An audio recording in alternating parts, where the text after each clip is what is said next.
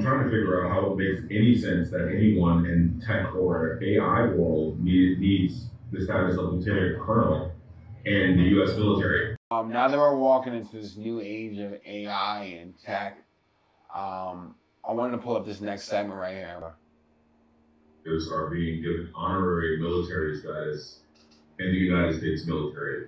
Palantir, Meta, and OpenAI executives received commission into the U.S. Army, forming Detachment 201. Executives in big tech companies are being commissioned and given the rank of lieutenant colonel in the U.S. Army Reserves. The initial cohort of executives include the Chief Technology Officer from Palantir, Shine Sankar, Andrew Bosworth, the Chief Technology Officer from Meta, Kevin Wheel, OpenAI's Chief Product Officer, and Bob McGrew, the former Chief Research Officer at OpenAI. I'm trying to figure out how it makes any sense that anyone in tech or AI world needs the status of lieutenant colonel in the U.S. military. Like, how does that make any sense? Especially when in the Great Big Beautiful Bill, they passed a provision in which AI cannot be changed, no laws can be made, and AI can roam free for the next decade.